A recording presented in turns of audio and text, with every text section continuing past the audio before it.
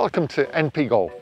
Today we're going to be looking at whether we should have the flag in or out when we're putting. So, first thing we'll look at is data, statistics, scientific stuff, and then we'll look at the more subjective human side of putting as well, with the flag stick in or out. First thing to know, any putt that goes 1, 2.5 feet or less and is in the middle will go in. See, it wasn't in the middle. So any putt that goes 2.5 feet or less and hits the middle will go in. With the flag stick or without the flag stick. Obviously a really important thing to know is if you don't, fact number 2 is if you don't get it to the hole, it doesn't go in. So that's the reason why we have to always try and get 2.5 foot by, because then it always goes in with the flag in or flag out, and you can always do an easy shot to put it back in. That's the statistics there, I think. What I wanted to do today was look at what happens with the putt and see the effect of having the flag in. I always play with the flag in. So first thing, this has just been cut. It's a beautifully cut hole. You can see the ball fits in there perfectly. Fits in there perfectly. Fits in there. No. And more or less fits in there. Okay, so you can see that here it's actually been stopped. Dave Putt says that even though it's like this, the ball will still get spin to put it back into the hole. I'm not so sure, no, but maybe if it's a bit like that, you might want to put it out. Obviously, if it's pushed back, that makes it a lot easier because it definitely will go up the stick and still probably go in. I wanted to test to see what it was like. Okay, so we're going to try some different putts and see the effect of if we hit the middle, the side, just to see if we get any anomalies. So this is probably about a 4 or 5 footer uphill. We get the edge.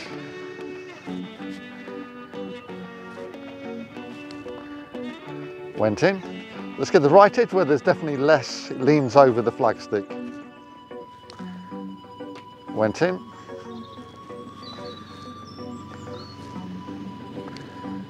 Well, you've got to hit the hole.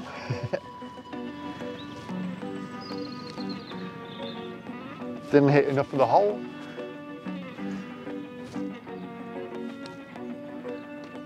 Perfect. So no difference there. Okay, so this is a slightly downhill putt with going from right to left. So this is probably the hardest shot to hit because you have to hit the right pace, the right line, and then probably the smallest part of the ball as it goes in.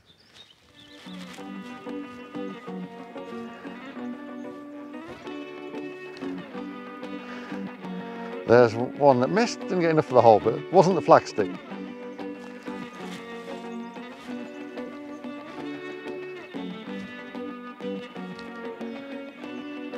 That one went in, the flag stick's out of the way, but it still went in. Perfect to the flag stick. Perfect to the flag stick. And missed the hole. So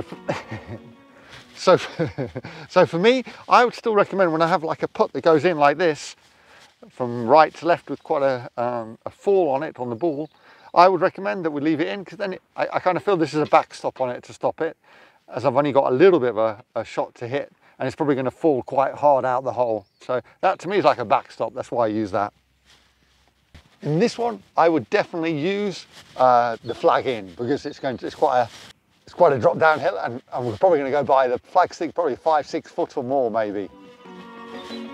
So this acts as a backstop for me. Let's see. Yeah, I missed. Touched the hole, missed, but it wasn't the flag stick.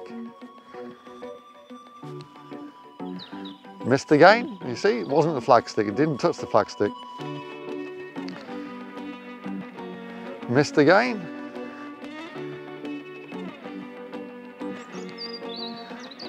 Touched the flag stick, it still went in. It stopped it a bit. Didn't touch the flag stick. Okay, so psychological aspect, the human aspect. Why do I keep the flagstick in? So for me, you can see first thing is the wind. It gives me noise and I know whether the wind's forward with me or against me. That makes a difference.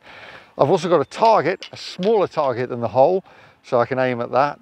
And I also have this confidence, a bit like in basketball for all you Americans, like to have the backstop, so that acts as a backstop for me. The only thing I would take into consideration is obviously if it really is against me, although Dave Putt says that's okay, I'd be a little bit against doing that. Imagine if it was like that when the hill's going there, so I'd take it out then. Or if they're stiff, some of them are very stiff or very thick. So according to DeChambeau, and he's right, this would cushion the ball and so it doesn't bounce out as much. But some are very hard and they might even bounce out from especially my hard balls, unless you've got a soft ball. So the size of the flagstick and whether it cushions the ball a bit more, no, is important. So what do I do? So generally I always leave it in unless someone takes it out for their putts. If they're taking it out for their putts, then I leave it out. And my target is now the hole, the small part of the hole, like the middle or the right or the left of the hole, depending on what I want to do.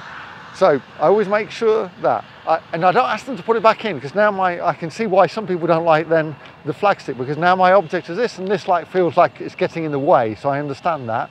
So if someone's asked me to take it, if it's already out, I leave it out, unless it's a long putt. And then I will ask someone to put it back in then, because then I've got the visual of seeing where it is. And I just feel more confident that if it does go by too far, it hits this, it will slow it down.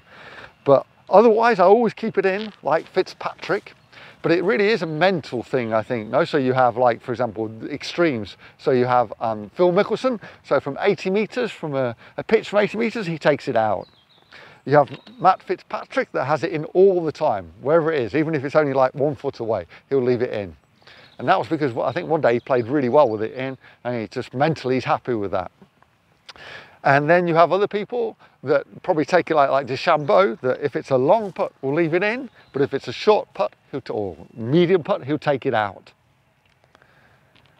And then a lot of people take it out almost all the time, even if they're off the green. So I think it's just got to be something that you're happy with, that you're confident with, and you feel happy with, that you're confident with, and you feel that that's going to help your game. Because if you feel that it hinders your game, so people see this in and they think, oh, the hole's smaller, well, there's no point in even trying to play with it in, no? The only thing I would say is have a go, practice it with it in. A lot of people, when they're playing by themselves, play with it in, or like now I've just seen people playing that's not a match and they play with it in, and it makes it a lot quicker. The whole round goes quicker, doesn't it, rather than it's kind of like taking it out then putting it back in at the end. So that's the thing. A little rule to know is that if it does stay like that, you can take it out. You don't need to do that to knock it down. I'll put a link to the articles I found about this and a good video as well.